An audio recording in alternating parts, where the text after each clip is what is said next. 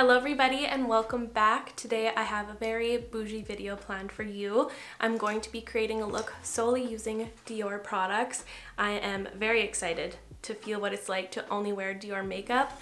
I also wanted to say a huge thank you to the team for helping me out with this video. They sent me a gorgeous and very generous package to make this video possible, and for that I am very appreciative and very thankful. So before we dive into these makeup products, I'd love for you to subscribe if you haven't already, and let's get into it. I'm going to dive right into foundation, and I'm going to try one of their newer complexion products.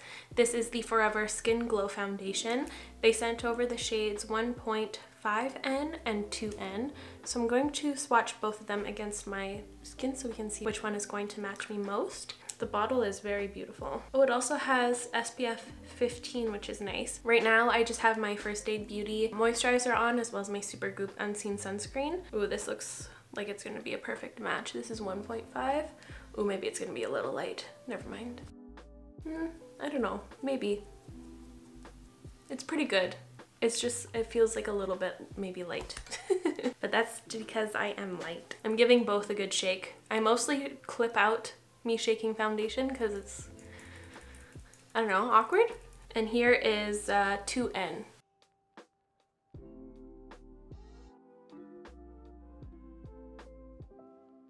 Which I think fades into my skin even more.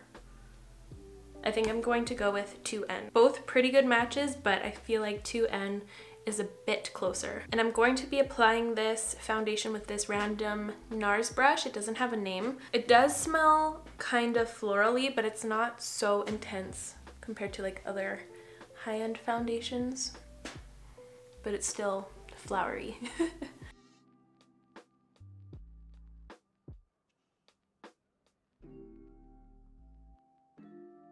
Okay, this one does start to set up on you, so right on my forehead here I'm having a bit more trouble blending it out, so that's good to know in the future. But it does have a nice thin consistency and it has quite a bit of coverage. I was kind of expecting something lighter. I didn't really read the full description of it. I just wanted to experience this foundation without the description first, you know? I just wanted to see if I liked it before falling in love with the description. But it feels really nice. It kind of feels like a hybrid of the Charlotte Tilbury Beautiful Skin and the NARS one. The Charlotte Tilbury one is a bit thicker in consistency, whereas the NARS one is super thin. This feels right in the middle there.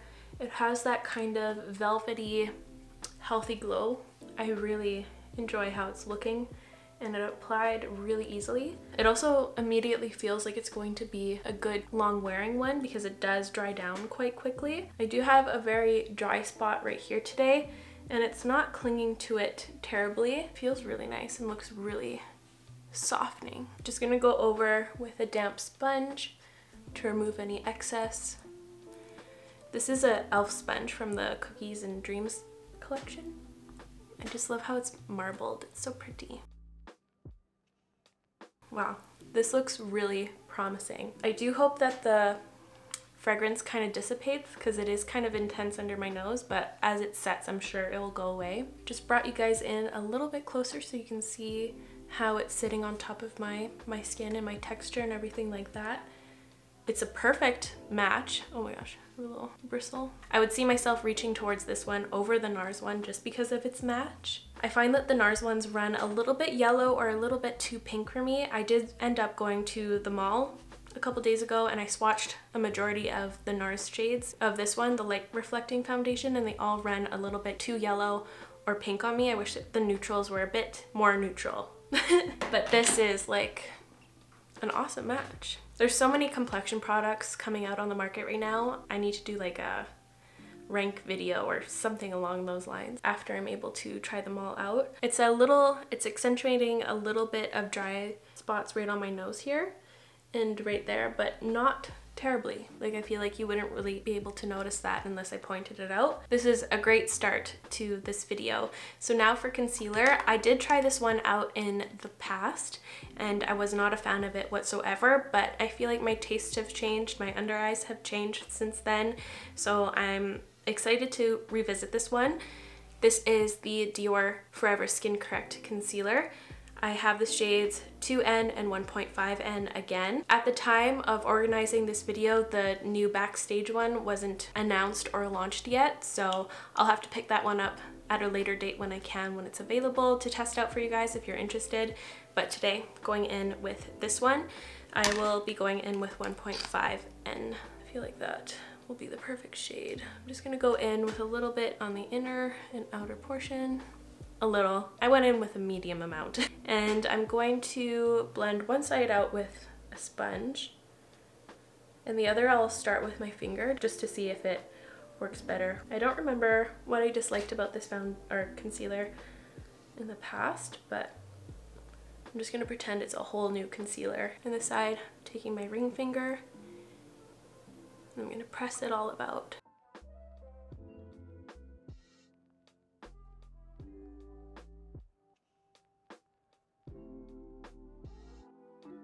I like the way this side looks a lot more from looking afar. Hey, that looks really nice. Just adding a little bit more right here just to even out both sides because the sponge took quite a bit of it away. I think I was a silly goose in the past because that is a beautiful concealer. It looks really, really nice. Really non-accentuating for how much coverage it offers. I like that and I see myself reaching for that. Okay, this combo feels really, really solid and exciting to me right now. Okay, so now I'm going to revisit another product that I haven't used in a really long time. This is the DIOR Backstage Face and Body Powder No Powder. I have the shade 2N, which I fear might be dark for my skin, so I'm gonna go in with like the slightest amount just to set in the center of my face. I'm gonna take it on this Moda blush brush. I'm just gonna set my forehead. Okay, it doesn't look like it's darkening anything. I remember really enjoying this powder. The only thing that I didn't like about it was that it hard panned really quickly. So I'm just making the conscious effort to flip my brush so any moisture from the foundation that got on here won't go onto the powder. I'm gonna take a little eyeshadow brush to concentrate a little bit more right under my eyes. I have a little funny story about the next product I'm going to be going in with, which is the brow pencil. I'm gonna start talking about it now so I'm not stuck on it all day. But this actually was the first brow pencil I ever had in my life. My mom actually got it for me, I think for maybe Christmas or something, but at the time ABH wasn't in Canada. Anyways, this was just really accessible. It was just at the Shoppers Drug Mart and it was such a great brow pencil. I'm just gonna start doing my brows while I'm talking about this. So I got hooked on this in high school, and how does a high school person afford a DIOR pencil? I also was not working at the time. I didn't have the time to have a part-time job because I was always dancing, and this was one of the only makeup steps I would do on the everyday for high school. So what I would do on the way back home from school or wherever I was, I would take the back roads because my parents live on an acreage, so I would zigzag up and down all of the township roads and I'd pick up all of the bottles. So I was cleaning the earth so I could put DIOR in my eyebrows. That's how I would save and get money to get this freaking brow pencil. And it's still such a good one. It's a really slow builder. It almost feels like a waxy powder, similarly to the Rare Beauty brow powder putty stuff, but just in pencil form. And it's a little bit, of course it's stiffer, but it's such a great slow building one. And it was an awesome first pencil. So I'm really excited to have this back in my collection. Thank goodness I live in a place where there's a lot of heavy drinkers. I don't have a brow gel from DIOR, so I'm just gonna quickly put some of this Brow Fix from Charlotte Tilbury, just so I can fluff them up and define them a little bit. Before I move on, I will quickly touch on my thoughts about this powder. I think it's a lovely, like, soft blurring powder. I think it works really well. It just tends to hard pan really quickly. That's all I would say. I do enjoy it. I wouldn't call it one of my favorite powders, nor would I recommend it over like the Kosas Cloud Set or the Rare Beauty or LYS powders. I feel like all of those ones come before this one would. But on top of this foundation and concealer, they all play really well together and they look gorgeous. Like, I'm loving how my skin is looking, and I'm afraid something might go wrong. Let's not put that energy out there though. But now let's move on to bronzer, and this has got to be the cutest bronzers I have ever seen. They have little cushions on them. Look how pretty. These are the Dior Forever Natural Bronze. I have the shades 02 Light Bronze and 05 Warm Bronze. So I think the number 2 will work a lot better for me. Yeah. And here, just so you can see, yeah, this is going to be too deep, but it looks a little bit more neutral. Really pretty. I freaking love how it's padded. I feel like I could take a little bougie nap on it. You know the drill. It's my Moda, whatever the frick. Blending fan. You're like, which one? The blending fan one. It has that light floral scent still, but it's not like too in your face.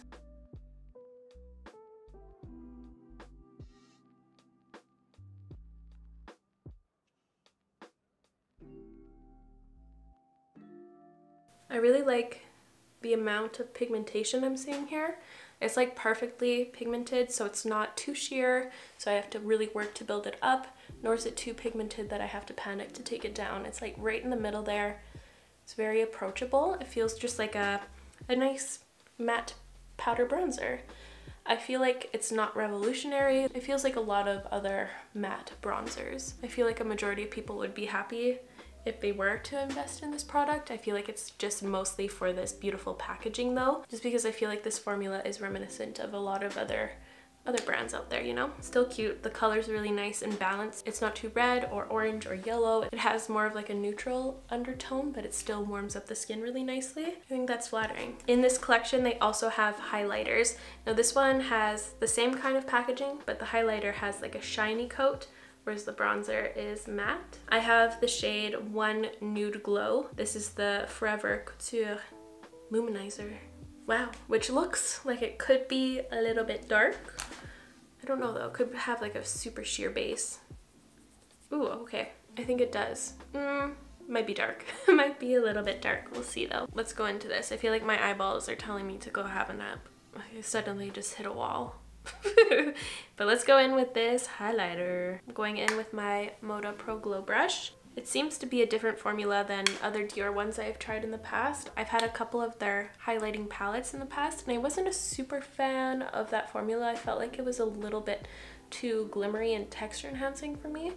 I really enjoy the way this is going on though. It feels more velvety and it's sinking into my skin and it's looking a part of my skin a bit better. It's not very metallic, which it felt kind of like it could have been. It's more satiny. Also, I don't really see an undercast when I'm looking ahead and it's not shining in the light. I feel like it's not too dark for me, so that's good news. I thought this is where this video was gonna start taking a turn. I'm trying to feel out if it's unique to me.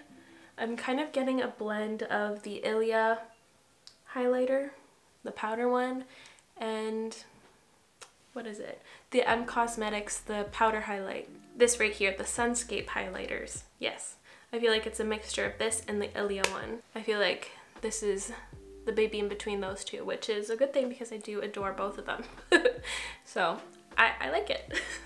Ooh, I'm also going to throw a little bit of that into my inner corners while I'm right here so that I don't forget later. Did you hear that? My eye tooted. Now for blush, I'm going to be going in with this super hyped up one. This is the Dior Backstage Rosy Glow blush in 001 Pink.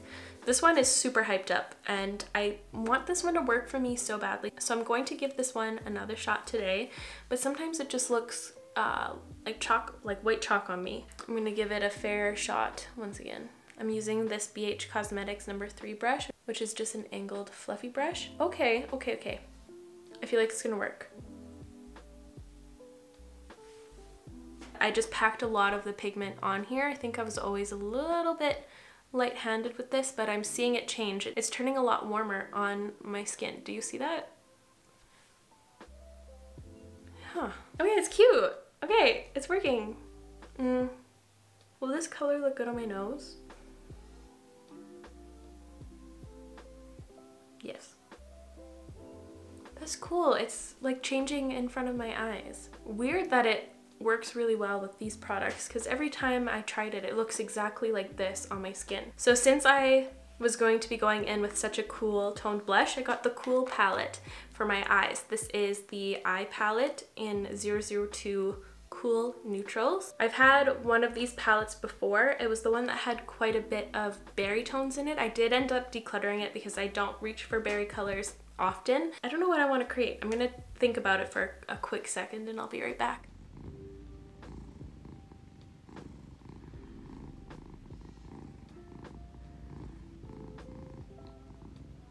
I did prime my eyelids with the Fenty Beauty eye primer while I was thinking about what I wanted to do. I think I'm going to do like a simpler, kind of cool toned, smokier eye using these three shades. So I'm first going to go in with this shade down here. Ooh, that's looking a lot more pinky purple on my eye. I love the Backstage eyeshadow formula. It's really easy to work with. They feel very creamy, but they blend out like a finely milled powder. It almost feels like it does the work for you. You just have to do little light sweeps. Now I'm going to switch my brush to a Smith 230. The first one I went in with, this big fluffy one, is a Smith 237. So now I'm going in with a smaller one. I'm going to dip into this shade up here now. Now I'm going to concentrate this color a little bit lower than that first one, kind of more in my actual crease and a little bit onto my mobile lid.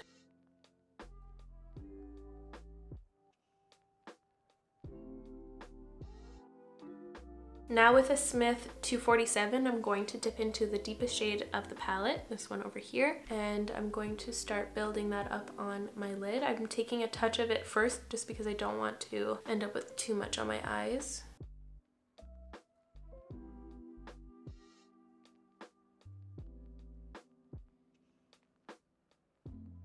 Just gonna take that first brush with a touch of that first color just to help everything further. And for my lower lash line, I'm going to try to tuck pigment really close to my lash line. I don't wanna over blend it onto my lower.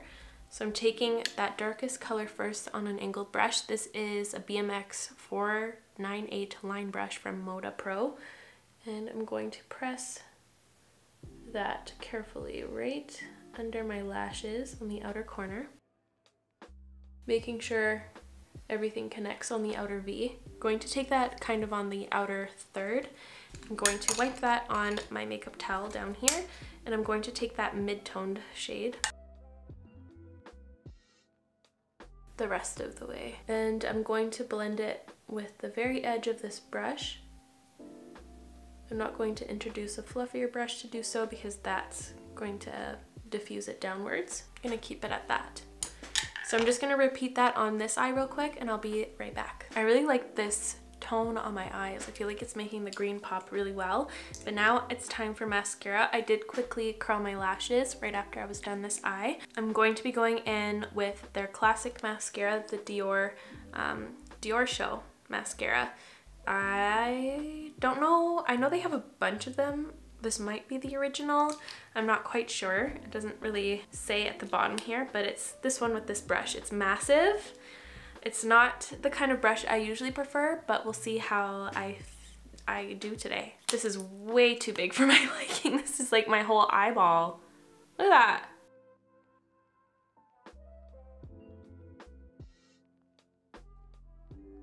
Okay, I just built up this mascara twice and I feel like it's not really giving my lashes a show.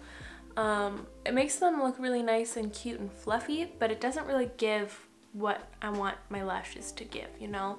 It's not enough volume or length for me, and the wand is just a little too big and intimidating for me. It's a mid mascara. It's not the worst, it's not the best. Like, my lashes look nice, I want more for them, you know? But here's an up close shot of my eyes all done. I really like how they turned out. It's different tones for me, but I really like how it complements the blush. I'm getting light spring vibes. It's really cute. So now let's move on to lips. For my lips, they have a variety of lip products. but the only ones I have physically with me are the lip glow oils in 2 shades. I have Mahogany and Rosewood. Rosewood is one of my all-time favorite lip products in general, so I might try to give this one a shot. I feel like it will suit the eye color a bit more as well. These are super sheer, so don't let the tint in here intimidate you. See, like I just swatched it on the back of my hand and it's like a very slight little tint. Surprisingly, Rosewood is a bit more pigmented in comparison to Mahogany. Here's Rosewood. I don't have a lip liner to line my lips from Dior, so I'm gonna take one from my collection. I don't know what would suit this look the best. It's gonna take me a hot second. I decided on MAC SOAR because I thought it was kind of a cute pinky plummy one. I feel like it combines the pink from my cheeks to the plum on my eyes, you know what I mean? Maybe you don't, but now you do. I'm gonna try to just apply a little bit of this because I don't want it to overpower the lip oil. So I'm just adding definition to my Cupid's bow and I blended the rest away. I didn't line all the way into the sides of my lips. And now I'm going into Mahogany.